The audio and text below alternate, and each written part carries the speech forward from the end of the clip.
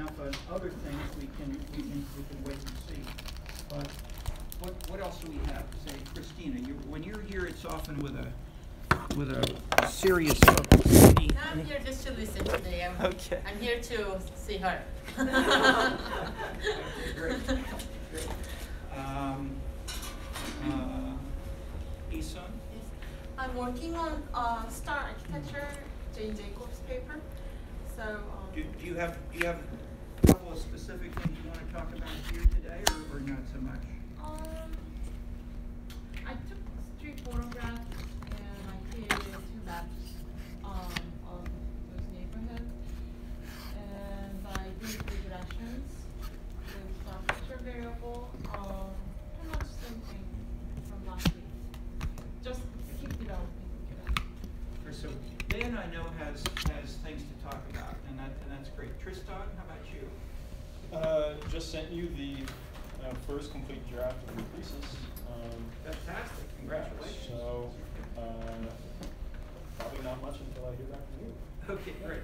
I got a tax form or something for you. So don't run off until you.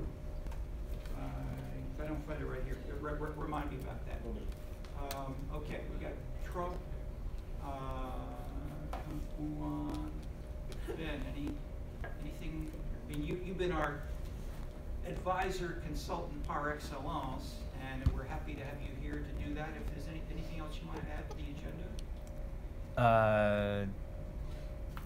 Perhaps about the Trump analysis, Okay. but we'll feel the. Let me add one more thing that you and I have talked about that we put on the agenda, and then it's been backburnered for months. I got an email this week from Shihiro Shimizu, Yes. who's our lead Japanese scenes man, and he said in the next month I will assemble with my key assistant a new Japanese data set and send it to you. So when he says that, he's going to do it. Okay. So if we want to give them specific variables, and I guess I'm looking to Isun for, probably Korea is the main case here. That is, China we would love to match with, but we don't have. Well, we should probably send. Jonathan's already done this. You've got roughly 1,000 variables for China. I'll mention this for our Wuhan.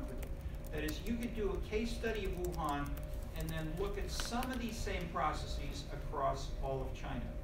And over 20 years, we've slowly assembled Chinese data, but it is not as far along as is Korea. And so there's the Korea data. The Korea data in the last 2 years have become much more accessible. And they came together in your PhD with some census joined with the Yellow Pages data, and these are now excellent data for Korean and cross-national purposes. So in that sense, you probably are the strongest model for which Japanese data do we want. And the Japanese would like to be able to compare with, ideally, China, Korea, and the rest of the world.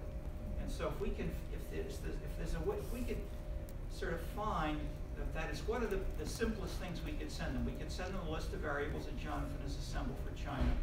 We can send them maybe just a list of your variables for Korea and France and the U.S.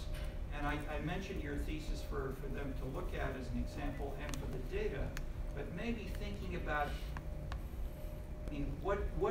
how can we send them? If we have one assistant who doesn't, she's not here, she's not here. Was she 2 years ago? I don't know if it's the same person or not. A way to easily sort of see, ideally, if we had an Excel file listing the same variable and say, here it is for France, US, China, Korea, and that's what Helen Ho did a couple of times, and we've sent that to them on an earlier basis, but that's now superseded by what you've done. So maybe sort of putting together say one of Helen Ho's last best Excel files, plus these newer files listing your data. It's probably, I don't think we have anybody who has time to pull these all together now, unfortunately. I'm thinking out loud of how we can best communicate what we want to the Japanese who want to work actively right now. Christina, any advice on that? I mean, that's in your, you have a half Japanese name, so you have a real Japanese name. But any thoughts on terms of how to convey this? I mean, that is, I ask her because we've gone through the same thing about 6 times with Brazilians, and she's then gone to Brazil. You met with census people, you met with people at the university, you met with researchers, and she's come back and she's not working on Brazilian data at all. So that's how frustrating it can be. So we don't want to put too many eggs in one basket. We don't want to raise our but even for Japan, I mean, Japan has probably got the best data of any of the countries in the world. They've got all kinds of things that we don't have anywhere else. So. The simple topic you might have is the cafe comparison, especially in the newer data, the Korean data. We have all the list of the traditional Korean cafe, as well as Starbucks type of franchise cafes. And also the other thing in the Korean data was that which data is still thriving. Or do we have someone else doing an audio?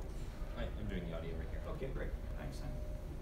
So it also shows which cafes still exist, or other cafes closed down or something like that. So we can also trace the history of the cafe as well, and compare the areas where traditional cafes still exist or Starbucks dominates those areas. Okay, because of that example and because of Martha's identifying this, and Martha's just sent a new paper today about not just the cafe, but the traditional institutions, the shopping of the small towns in France, and that kind of life is disappearing. That's a big, interesting goal. I mean, this links to globalization. This is her PhD topic. So joining those in ways that the American counterpart of that is not the census, it's not the Yellow Pages, it's the DDB. The Dun and Bradstreet. Dun and Bradstreet data has that. They don't have it on a qualitative basis, but they do have it quantitative. They have births and deaths of individual firms, which you can't get from the census. The census tells you how many cafes were there in 1970, 1980, 1990, cross-sectional, over time cross-sectional data. They don't know, is it the same cafe or not? And that's why David Birch came along, just as I said briefly in class today. David Birch came along and he got the Dun and Bradstreet data, and he then reanalyzed it, compared it to the census, and you got a completely different story. So you look at the census and you say, well, we got